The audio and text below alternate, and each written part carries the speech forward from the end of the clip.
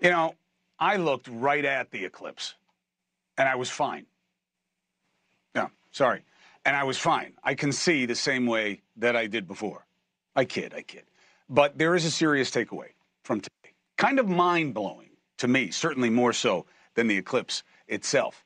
You know, I see all these people online snarking about it, and I say, let's black them out.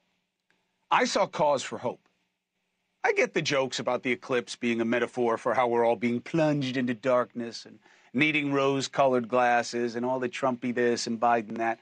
Nah, it's all noise. I see something else. You know what I saw? People cared. I saw complete strangers offering ugly glasses to people all over my hometown. I saw all these cautions online about why looking at an eclipse is way more dangerous than just staring at the sun that you might do on any other day, which I didn't know, by the way. People randomly stopping next to other people that they don't know and talking about it. In New York City, a city constantly told to be on edge, be on the lookout for crime, though most categories are trending down, including subway crime. Wait, what? No. It's like Thunderdome in New York City. I just saw it on the show before you. It's terrible. I know it sells. Fear always does. Darkness sells.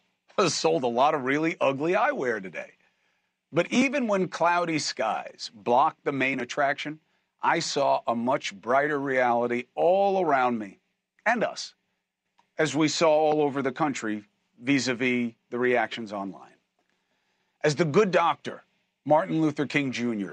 wrote, apropos of the eclipse, darkness cannot drive out darkness. Only light can do that. And there is light in us still, as a collective. We saw it today. People were acting out of what?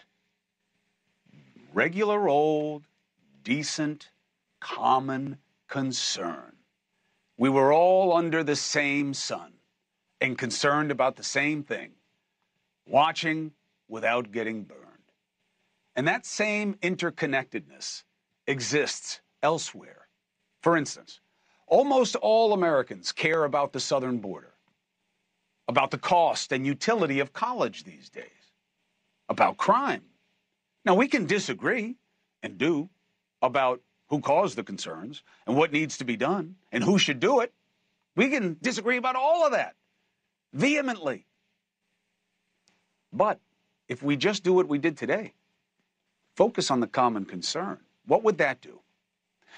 That would reverse our current dynamic. It would put the pressure back on those in power to work on our common interests instead of only being interested in what? Dividing us. That's all they're doing, because it works to their advantage. We would be on a much better track if we just acted in our politics as we did today. This is not a fairy tale. This is not foolish optimism. This is not Pollyannish. It is what we saw today. The people seeing others without glasses and offering them. Here you go. Hold on a second. I ordered one and they gave me 5. Here you go. Standing with strangers, looking up. The metaphor was way more mesmerizing to me than the eclipse. People are so much more than our poison party politics. Remember that. Now, they don't want you to know that. They don't want us to care about each other. They don't want us to talk to each other. They want anyone who questions the established norms to be demonized as dangerous.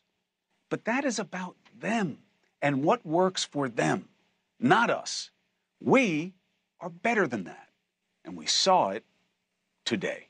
Now, over the weekend, I was watching this game play out, and there's an interesting common piñata out there. The independent presidential candidate, Robert F. Kennedy, Jr.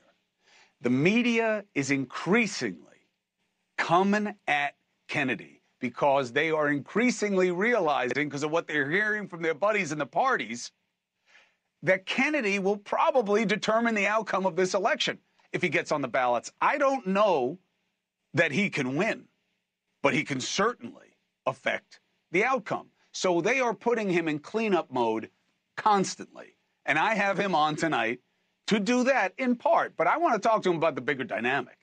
because you can gotcha all three of these guys all day long, okay? But is that in the best interest of the people? Hey, thank you for watching. Please go to newsnationnow.com, newsnationnow.com, and you can find NewsNation on your television provider. And don't forget to click the red subscribe button down below. Then you will get more of NewsNation's fact-driven coverage.